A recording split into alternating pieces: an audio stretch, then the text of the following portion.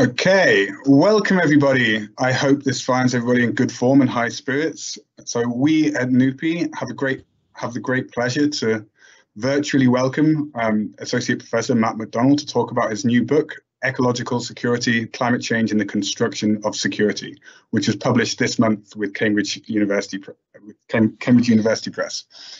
Without spoiling the surprise, the book could scarcely be more timely, especially in the Norwegian context. Indeed, following the recent IPCC report, the Norwegian election has been characterized by questions of who has what duty to address climate change and when. Meanwhile, following last night's result, the centre and left parties are about to enter into negotiations with each other, and they disagree profoundly on whether, when and how Norway should cease the production of oil. These are all questions that Matt's book speaks to, among many others. For those of you who are not already familiar with Matt, he is an associate professor at the University of Queensland, and for more than a decade, Matt has been at the forefront of IR critical scholarship in international relations and critical climate security scholarship in particular. He's the author or co-author of several books, and meanwhile, his work has been published in several leading IR journals, the European Journal of International Relations, Political Geography, Review of International Studies, among many others. This book builds upon Matt's prior research, but goes considerably further. Okay, having read the book, I don't want to give too much away. I will now give the floor to Matt. I think we said between 20 to 30 minutes for your talk and about 30 more for Q&A. So for those listening at home, you'll be able to ask questions through the chat function. So please make use of that. Okay, Matt, take it away. Thank you so much for that wonderful introduction, Paul. I really do appreciate it, and I'm seriously considering managing to have Paul as some sort of publicist. I think if I can manage it. I've managed to hang on. I will just start my presentation. So, as Paul has flagged, it's wonderful. First of all, to be here. I really do appreciate the invitation, the opportunity to join you all, and obviously lots of, I would love to have been in Oslo for this, I do have to say, but lots of good colleagues, friends at NUPI who I've spent time with over the years, and I say hello to them and to anyone who's joining for the first time. Hopefully you can see my slides okay at this point.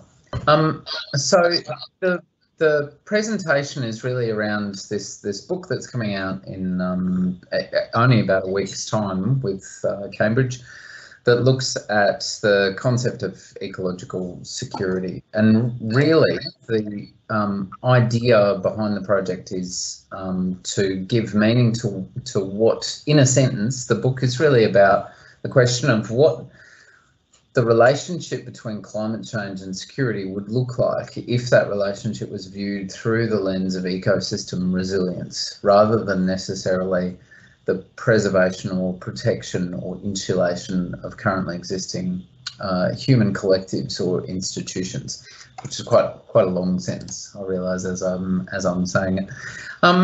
So the context around this really is, of course, climate change is increasingly recognised as a security issue.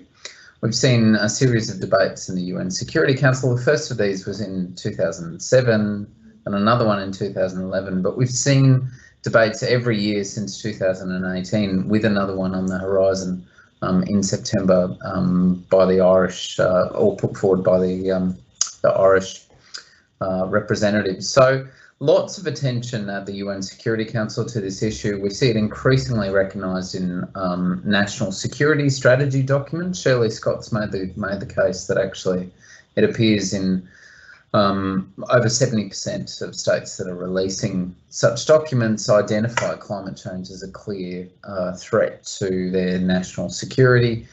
We see the establishment of the climate security mechanism that was established in 2018 by your neighbours, Sweden.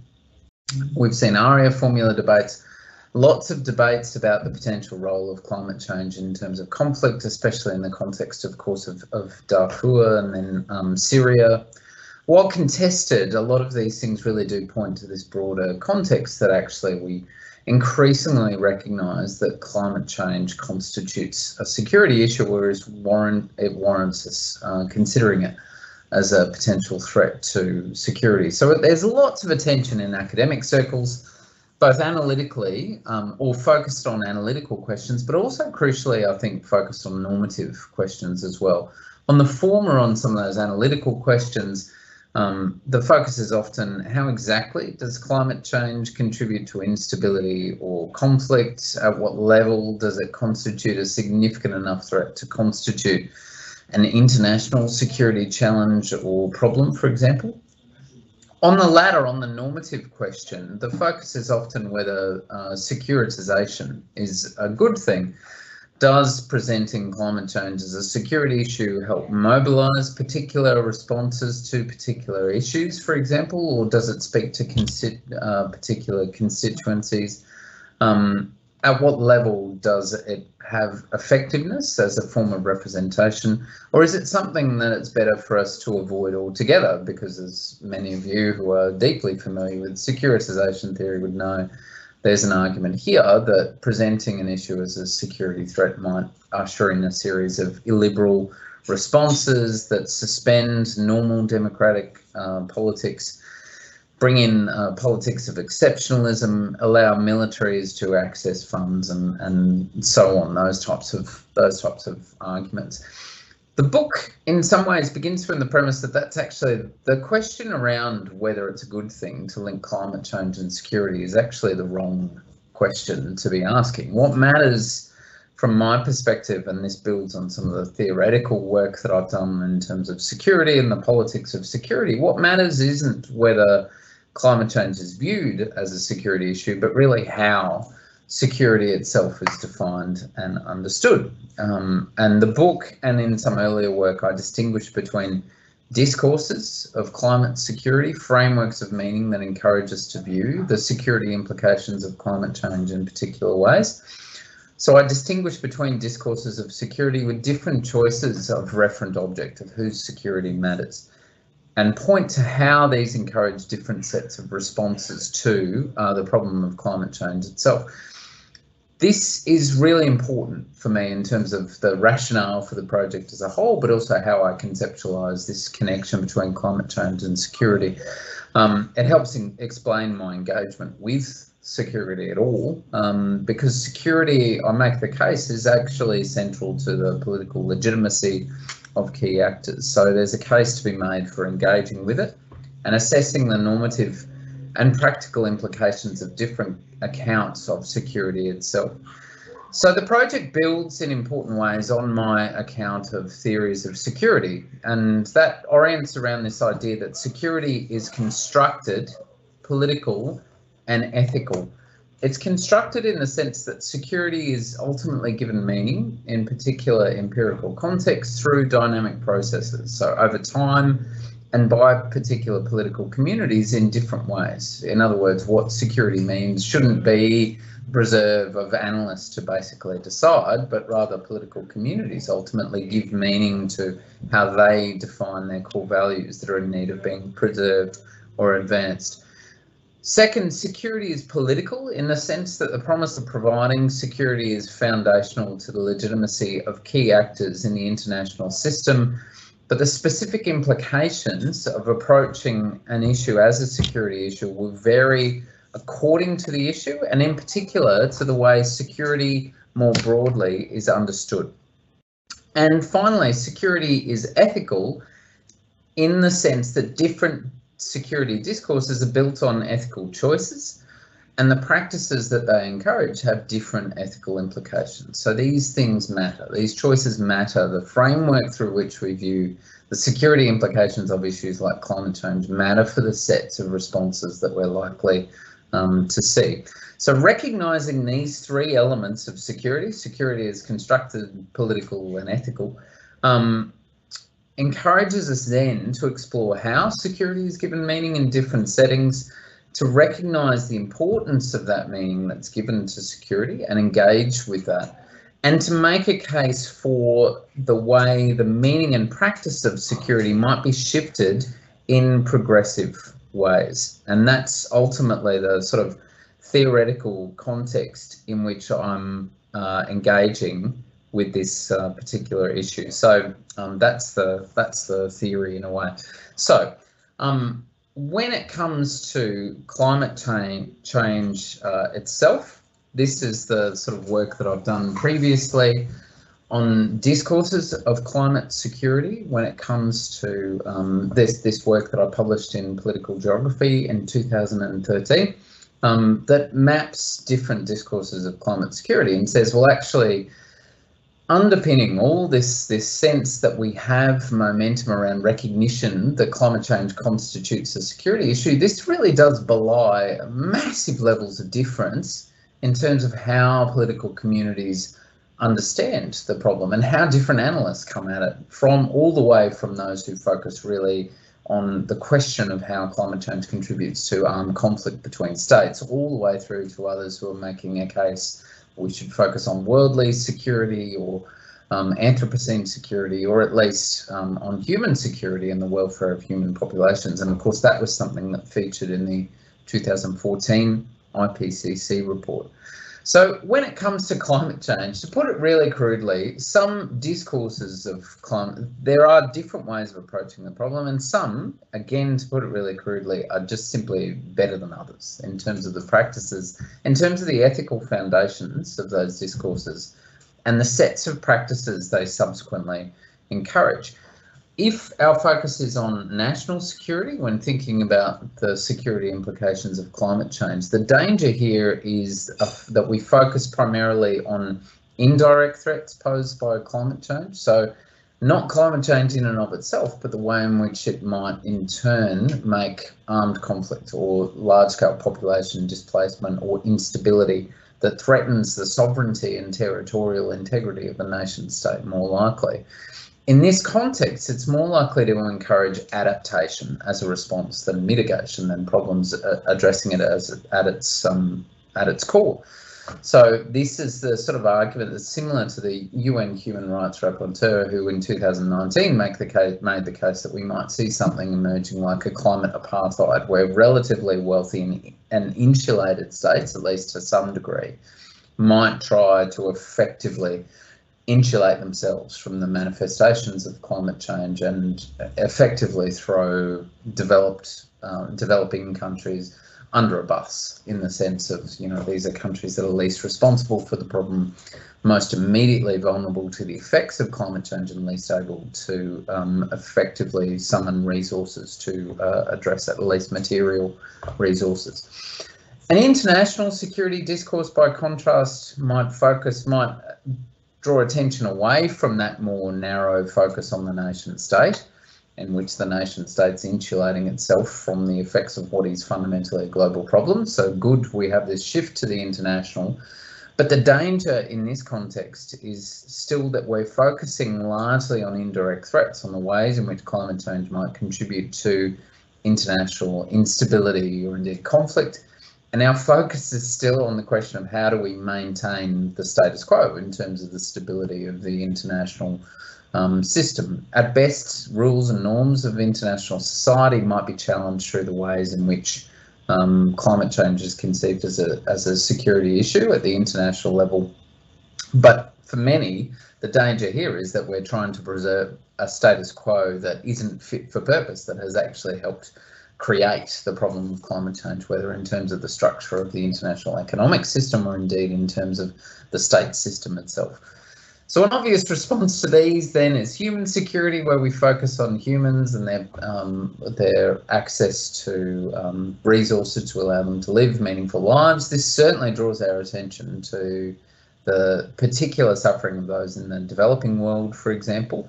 And in that context is a progressive shift. But even here, our focus is usually solely on currently living human populations, and we don't tend to draw our attention to future generations and other living beings who are in many ways the most vulnerable to the effects of climate change. They're least responsible, least able to input into decision making or effective forms of response to that issue, and are also most directly affected or compromised by the choices and practices that are made in the current context. So what the book does effectively is start from this work that I've done in the past that said, actually, there are these different discourses and they matter. The book tries to push further and say, well, if I make the case that there is this particular discourse that is ecological security, that is more ethically defensible, that in turn encourages sets of practices that are more effective in responses to climate change, then I need to push myself to try to make a case for what this discourse actually means in practice, why it's necessary, what ethical foundations it's built on, and then crucially also engage head on with this question of just how feasible is it to imagine political communities approaching security through the lens of ecosystem resilience. So, what constitutes a defensible approach to climate security that encourages appropriate practices to address the problem itself? In this case, I make a case for ecological security, which is fundamentally oriented towards ecosystem resilience, and with it, the rights and needs of the most vulnerable across time, so including future generations, across space, so including the rights and needs of those marginalised communities in developing countries in particular, and across species, so thinking about obligations to other living beings in particular. In terms of the book, having outlined the approach to security in theory that I do at the start, this idea of security as constructed, as political, as ethical, I then move on in the book to the next chapter, outlining the contours and assumptions of those different discourses of climate security. And then the last three chapters of the last three substantive chapters of the book, which is what I'll talk about for the few minutes remaining, are essentially outlining the key contours of ecological security. So what is it and why it's necessary? What assumptions does it make around whose security matters? What threats to that security are? What it means in practice in terms of the means of response to threats to ecological security and the agents capable or indeed responsible for advancing ecological security, before then, in that final chapter, getting into that tricky but crucial issue of how we actually get there, how we might identify possibilities for moving towards this particular framework for understanding the security implications of climate change. So what is ecological security? In terms of, in the first instance, I make a case for a focus on, in this chapter, that first chapter, substantive chapter, makes a case for why ecosystems are appropriate as a referent object of security, albeit very complicated and imperfect. What a threat to ecological security actually looks like, and what the foundations of that framework are in terms of their ethical commitments, for example. So why is it necessary? Here I talk about the limits of other sets of discourses that I've already identified, and the context in particular of the Anthropocene. So this idea that in the current era, the current geological era that is characterised by the effects of humanity on the Earth system functions itself, we need to recognise interrelationships and the impossibility of closing humanity off from the conditions of our own existence. In this context, I draw on second generation ecological pluralist thought, so people like Robin Eckersley, as well as feminist thought, in making a case for the importance of conceiving this in terms of interrelationships between different beings and different sets of marginalisation or discrimination, if you like. It's acutely challenging to focus on ecosystems in the sense that ecosystems can be anything from really large-scale sort of semi-planetary regional functions to really specific. They are overlapping and interwoven. They're acutely different in terms of the scale of vulnerability to temperature rises. All those things make an ecological focus challenging, or a focus on ecosystems challenging. But I make the case ultimately in the book that if this is the lens through which we attempt to conceptualise and approach the relationship between climate change and security, it's more likely to encourage more progressive sets of practices in response. So threats in this context are not indirect, they are immediate and direct. They're harms essentially caused by climate change itself. The next chapter goes through questions of means and agents of security. So What sets of means would this encourage? What practices? So here, of course, mitigation is absolutely central, preventing the problem itself, because the challenge of climate change is viewed as a direct and immediate one. There is a role for adaptation as well, both of human societies and ecosystems themselves. So the IPCC report, when talking about adaptation, spends a bit of time talking about adaptation as applied to ecosystems, not just to human populations. More controversial, though, is that I do acknowledge a potential role in this framework for geoengineering, even radical forms of intervention that are about minimising harm, at least while we buy time to effectively address the implications of climate change.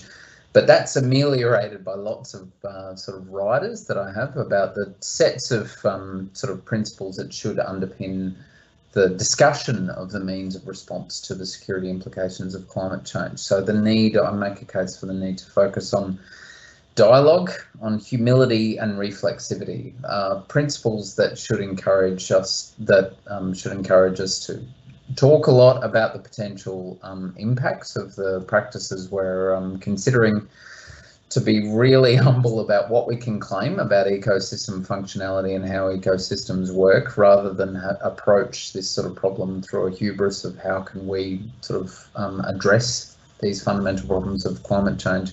And reflexivity in this context refers to a willingness and capacity to step back and think, are the practices that we put in place and the policy settings that we have in place effective in terms of addressing this set of problems? In terms of agency, this is primarily in my framework developed into, or I make a case for agency defined not by specific sets of actors. So I'm quite jealous, when I was writing the book, I'm quite jealous of the elegance of a national security discourse, in the sense that you have this relatively, this nice, neat alignment really between, well, it's the nation state that's threatened, it's the nation state that provides security, and this immediate sort of elision, if you like, of any form of difference between agents and referent object, at least makes it nice and neat. Whereas in the ecological security discourse, of course, that becomes far more complicated.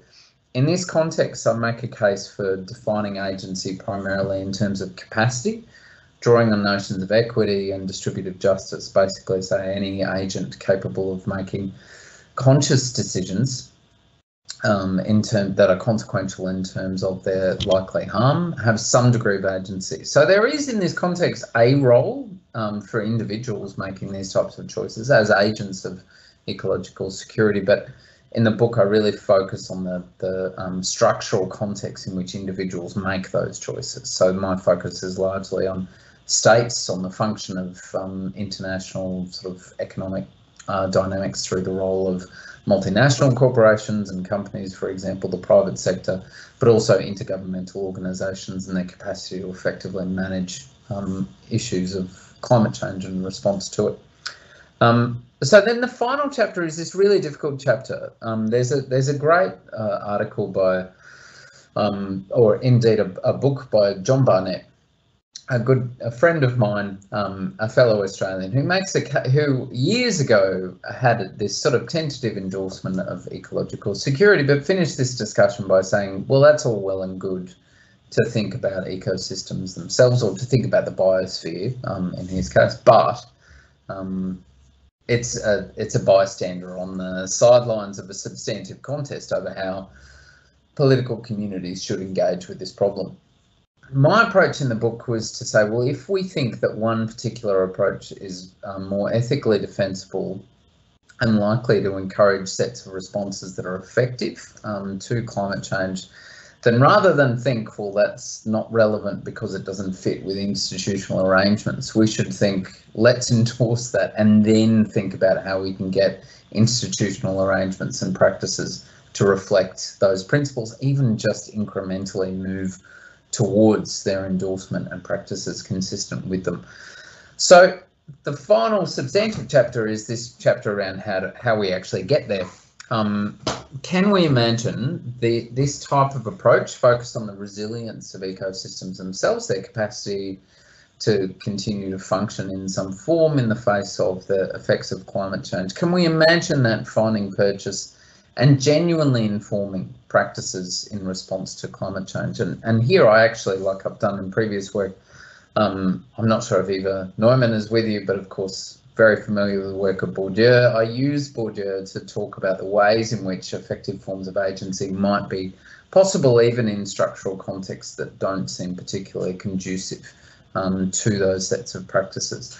I talk about immanent possibility in the book and the ways in which there are existing possibilities, including in the endorsement of principles that we see consistent potentially with ecological security. So note some interpretations of precaution and the precautionary principle, the imperative for action even in the face of uncertainty about exactly how ecosystems will function, when tipping points will be, what forms of intervention we should use. For example, common but differentiated responsibility speaks to a lot of the core principles of ecological security. Attempts to make a case for how we govern geoengineering, including through things like the Oxford Principles, arguments about the Anthropocene, ecological movements themselves. At all of these levels, it's imperative for us to not give up on this discourse, but recognise that there are actually elements of this that are extant in existing forms of practice in global politics. But at the same time, we do need to step back and recognise the need to identify radical alternatives, and Eva Lovbrand and others have made this case for this, for trying to avoid this post-political ontology of the Anthropocene, and basically in concert with others who are talking about planet politics, essentially try to say, rather than allow existing institutional frameworks to determine what we think about the governance of the climate crisis, we should actually step back and say, let's think in creative terms about what we actually need. In the book, I make a case for both progress and endpoint, and basically say that even while movements in the direction of recognising effects to human security might stop short of fundamental obligations or recognition of obligations to other living beings, it's a progressive movement, and there's something to be embraced in that approach. There's something too to be embraced in nation states trying to think of the strategic implications of climate change, if that ties in to attempts to think about how we transition away from fossil fuel economies, how we address these things fundamentally. So I'm almost out of time. In that context, I've made myself, I think, with this book, a particularly big target, in the sense that I'm probably saying things about the theory of security, about climate politics, about ethics, about discourses, about all sorts of things that are going to irritate. There's something in there to irritate more or less anyone. But ultimately, I think the contemporary challenge of climate change really does necessitate thinking in different ways of security, if we are linking climate change and security, and orienting towards ecosystems and their functionality in the face of this existential threat seems appropriate to me in terms of the ethical principles that commitment is built upon, and the likely ethical implications of practices associated with it. There are massive dilemmas here associated with things like how we move beyond an anthropocentric viewpoint of this particular issue, how we deal with the scale of uncertainty and complexity around questions of how ecosystems function, that you only need to dabble in sort of debates around geoengineering, for example, to understand there's so much contestation over how ecosystems will respond, not just to climate change itself, but of course also to measures that are designed to address it. How we go about prioritising threats and responses, how we weigh up the immediate developmental needs of currently living human populations against the rights of future generations or other living beings, what the politics of getting there actually looks like, and even questions around how applicable this ecological security framework, even in the context of the Anthropocene, how applicable that is beyond this particular example. There's probably a lot more there that is contestable, or that raise big dilemmas and challenges. There's lots of room for debate and discussion about it, which is one of the things I liked about this project. But of course, now that I'm on this virtual book tour, it does mean that I'm wide open to lots of different criticisms and interventions, but I really would look forward to starting a conversation, having a conversation with you all about that now, but I'll leave it there.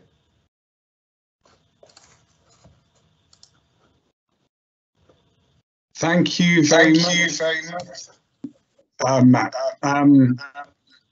That was a wonderful talk, clear, illuminating. And I just want to add, before I take a Q&A, that yes, I think you have made yourself a big target.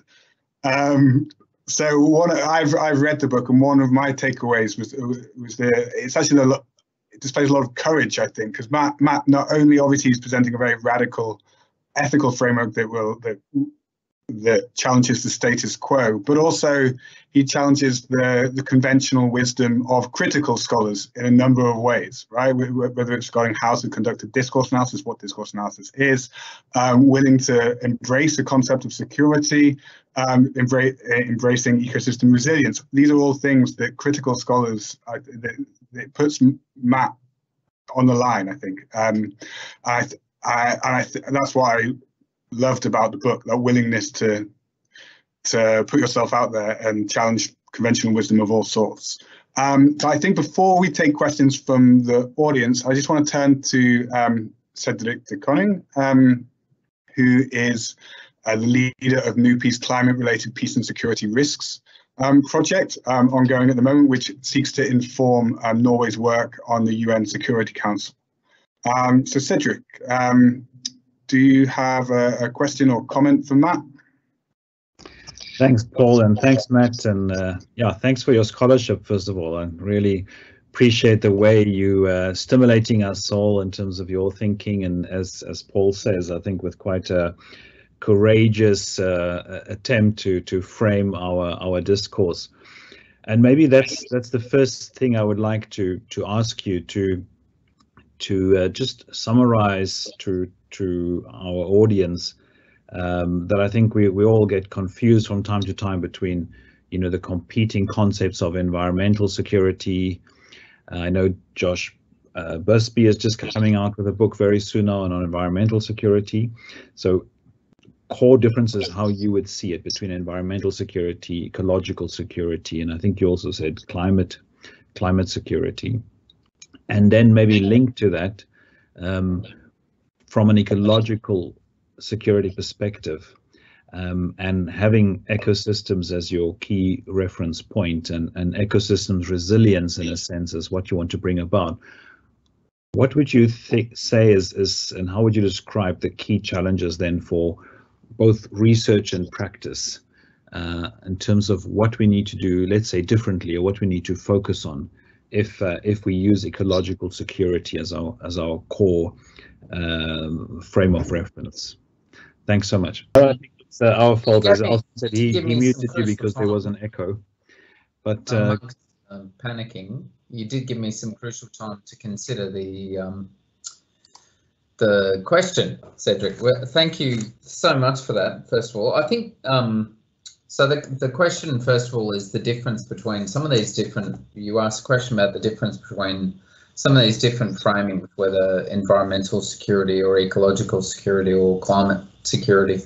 And yes, it doesn't. In some ways, it doesn't help that there are these multiple different terminologies. So I would see ecological security, at least from my perspective, functioning as a way of making sense of some of the, it's a particular intervention on the relationship between climate change and security, at least from my perspective. Some of the work that Josh Busby has done is interesting because some of the think tank oriented work that he's done focuses really specifically on national security implications, including for the US, associated with climate change. More recently, he's focused his work as well on international security, but it's usually about, you know, my sense of Josh's work, and I don't know enough about the forthcoming book to make this claim, but my sense of most of what he's done is how, according to the different ways in which existing political institutions currently think about the security implications of climate change, how should they address that on their threat agenda, and or how should they think about particular sets of response that are broadly in their wheelhouse. So where a likely axis of conflict, what should DOD do in terms of preparation? Ecological security in that sense is far more radical and says that actually we shouldn't begin, probably not even end, with existing political institutions, but think more fundamentally about what it is we're preserving and why. To think in fundamental terms about how we might orient our attention to the rights and needs of the most vulnerable when thinking of security, when thinking of, you know, existential threat. And in that context, there's so much to address the second question that you raised. There's so much in the debates around research and practice and priorities in that space that could that suggest themselves, everything from how can we be more certain about ecosystem functionality and tipping points, because that's still, I mean, even the most recent IPCC report, it can't be definitive on questions of whether, you know, even large-scale abrupt climate scenarios like the shutting down of the Atlantic current or the death of the Amazon rainforest, you can't rule those out just because of the scale of complexity around how those types of dynamics function. So at one level, that's a priority to understand how those things actually function more effectively and how they'll respond to things like geoengineering interventions or mitigation at certain levels or different adaptation programs, for example. But of course, we can't allow that to stop us from really addressing, in a radical sense, the imperative of immediate action. So those are still some of the bigger sort of scientific questions that are in the background, but then how you actually think about pushing states and international organisations towards addressing these challenges themselves, that's again another big political issue, but thanks for raising that. Okay, well, I also have some questions for you, well, several questions. The question is which ones to start with. I think one thing that I thought about when reading your book was time and change over time. So, I mean, this is more of an empirical question, but in your section or your chapter on discourses of international security, you tend to identify them, and I really like the discussion of different types and their different implications. But I was wondering if you, doing this discourse analysis, had a sense of change over time.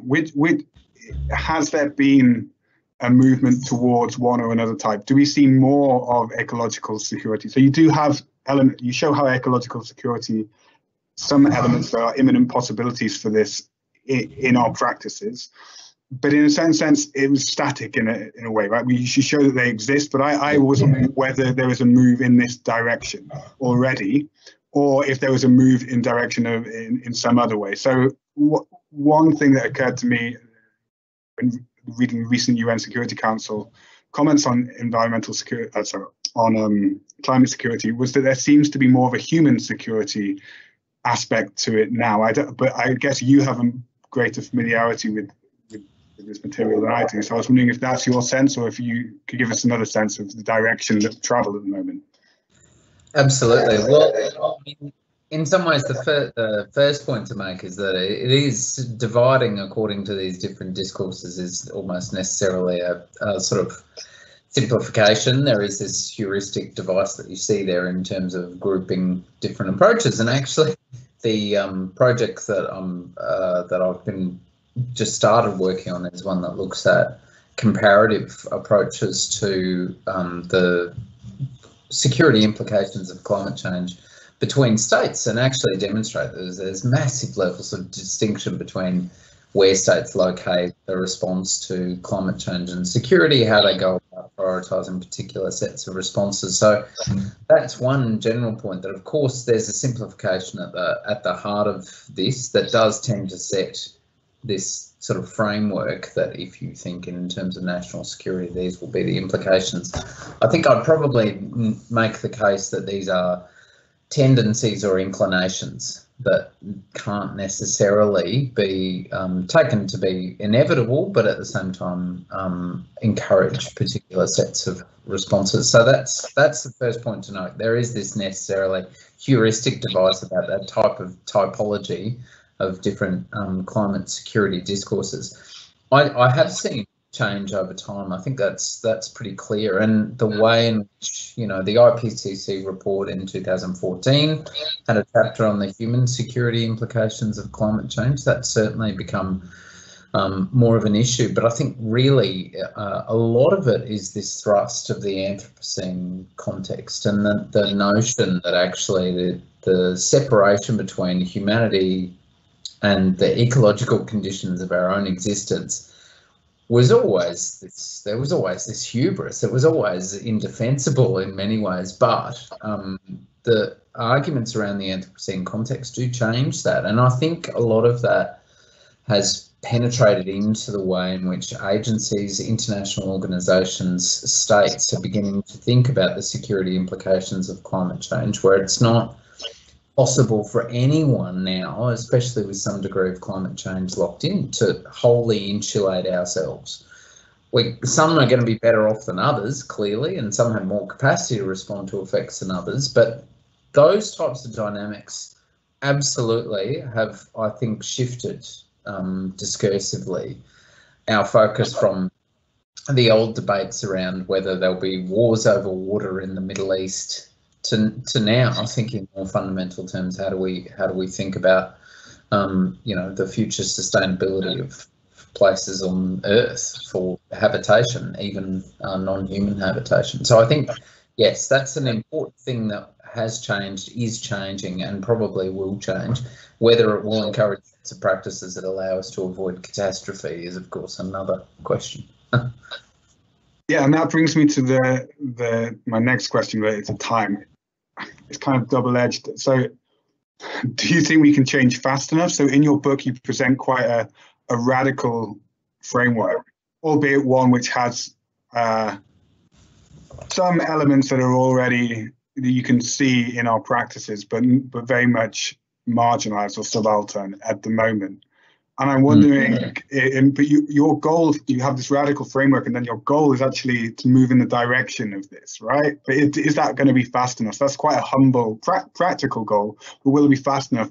And then the other side of that is that if we did implement your framework to the full in a thought experiment, the emphasis on you know, not negating all harm to vulnerable populations in the future, vulnerable populations now, whether it's not humans or non-humans, might drastically limit the range of activities that we could do to be able to meet the climate crisis, and it might create a different time challenge. So I'm wondering how you would respond to those potential critics. I'm not saying where I stand on those. No, really good question. I drew a lot on the inspiration, so I draw a lot on Robin Exley's work generally, but her work with Brian Barry and others on the Green State, I've found quite inspiring, because there is this sense we have this broader project that we want to put into achieve. We have a conception of an endpoint in terms of what types of practices we'd like to see, but to write off the institutional capacity of the state to actually get us there would be self-defeating. We need to conceive of ways to mobilise existing sets of institutions and practices to be better, even if they're not perfect. We need to push them in that direction. So it's less, I think, than that will be wholly effective, and more just we have to start moving in this direction, and we need to make those movements urgently, but you know, we need to work with the capacity that we have in place now. So where that gets, where that does get tricky is we have this emergency now, and will we see something like, I'm writing a book chapter at the moment with Simon Dolby, who insisted as part of this that I had to read this fiction book by Kim Stanley Robinson, The Ministry for the Future. I'm not sure many people are familiar with it, but it imagines this situation in 20 years' time where you've got states unilaterally deploying geoengineering. You've got this overarching sort of ministry that sits almost above the UN Security Council that is essentially deciding, you know, how currency exchange look, how all these different rules take place. So that's been in my mind when I've been thinking about the alternatives to working with existing institutions. Are we looking at something fundamentally that could potentially cause more harm or damage than others? I'm sort of torn. I'm always hopeful, but I wouldn't necessarily say I'm optimistic in terms of the capacity to avoid harm. I think in part because now we're already now talking about harm minimisation in the context of climate change. We're not talking about harm avoidance, and it's just really how seriously can we take it. There are positive signs, I think, in the lead up to COP. Hopefully that'll be sustained through that meeting and afterwards around the types of imperatives for change, because a lot of the principles being endorsed are broadly similar, or at least progressive from where we are now. So a wide-ranging response really that says we can hope that some of these things will happen. I think realistically we have to keep an eye on how we work in the present with contemporary distributions of power and contemporary powerful institutions, even with an eye on the type of radical change that we might need. Thank you. I mean, that wide-ranging question actually preempted my next question, which was about who is the most likely agents of change. But before I go ask any more questions, I have one from an audience member, my colleague at NUPI, Lucas Pais. So he writes, "Thank you for the great presentation. I very much look forward to reading the book. It sounds fantastic." So you have a fan here. My question, his question is about the scales of ecological security. Could you please elaborate on the implications of delimiting specific ecosystems as referent objects for security, given the interconnected and overlapping nature of ecosystems, for finding institutional solutions and defining arenas of governance? So Lucas's question, to give you a bit of context to it, comes from an ongoing project funded by the European Research Council that I'm also part of, which is the LORAX project, Understanding Ecosystem Politics, which studies empirically like the political and social side effects of ecosystem cooperation that cuts across transnational boundaries. So that's where Lucas is coming from. And that project is led by Ilana Wilson-Rowe, who is also watching. Wow.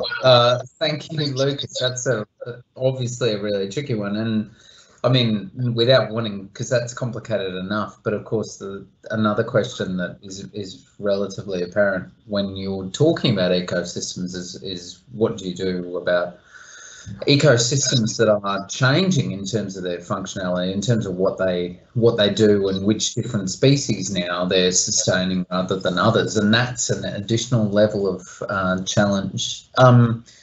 In a way, my answer, and it probably sounds like I'm cheating in my answer to this, but my answer in the book is to define a focus on ecosystem resilience primarily in terms of it being a sensibility through which we approach the issue of climate change and its likely effects. So rather than be specific necessarily in an abstract sense about exactly how we go about prioritising one ecosystem over another when there are difficult choices to be made, that the broad argument that I'm making in the book is that if our focus is on sustaining the functionality of existing forms of ecosystems, which, as you note, are overlapping, do have multiple different functions, do sustain multiple different species, if that is still the primary lens through which we view this issue, then that will encourage sets of practices that are more likely to be progressive. In this context, I'm actually drawing, it sounds really strange, but I feel like the way in which the nation works, national security, is in some ways broadly similar, that when we think about the nation, it's really the means rather than the ends. It's not, the nation state has never been the answer to the question of whose security matters, in the sense that the whole thing is built on the social contract, and the idea that states exist to provide for the well-being of their populations. Now, what does that mean? That's a really open question, and national security discourses have sort of done well to answer that or fold it off by saying it's the nation state. But we all know the second we interrogate that, then it raises more questions than it answers. I'm not saying, I think ecological security does the same. It raises a lot of really complicated questions around what our practices should be and what our ethics should be in that context. But if, broadly speaking, it's a focus, then it's likely to encourage more progressive responses. So I'm sorry, I don't think I had answered that as directly as Lucas was hoping, but that's my response. No, I actually think that makes a lot of sense. I don't think that was a dodge at all. I think we're running out of time, but I think I want to ask on that agents of change question. This is maybe beyond the remit of your book, but maybe I can ask you to speculate. What role do you see for electoral politics? So do you see political parties being potential agents of an ecological security approach? I know empirically you probably haven't been able to, this is beyond, but from your know-how and thinking about this and engaging with people, do you see that as one prospect? Because I think that agents of change is a big problem for all critical theories, particularly in the situation contemporary context. So I wonder if, I guess briefly, Frank has a line in some of his work where he basically says, look, we can't expect nation states to suddenly decide of their own volition that actually the change needs to be made. In the same way, we arguably can't make that same assumption about private companies. So I go into a little bit of detail about this and basically say practices change when we reach a critical mass and when there's enough people who basically say, well, actually, we are shifting away from that use of fossil fuels in ways that forces the hand of private companies. I think the same would happen with states in instances where there is a sense that the constituency, where there's a loss of legitimacy through a failure to address a problem like climate change fundamentally. And we're getting to that point already with some states, given just how important this issue is for their communities, then political parties have a massive role to play. Now, my own country of Australia is probably the worst in terms of thinking of how the party politics of climate change have played out over time, where it's become this toxic issue and it's the opposite of the sort of bipartisanship you'd like to see in different contexts, or even Conservatives leading the way, as we've seen in some contexts, whether it's Germany or the UK, for example. But yes, political parties, any form of pressure on states to shift ground, any sense that they no longer speak on behalf of the constituency they claim to, which is really what legitimacy is about, can be really important and politically consequential, I think. Yeah, I agree. And I think that is an excellent comment to end upon. So let me just take this opportunity to thank you again for speaking to us today, and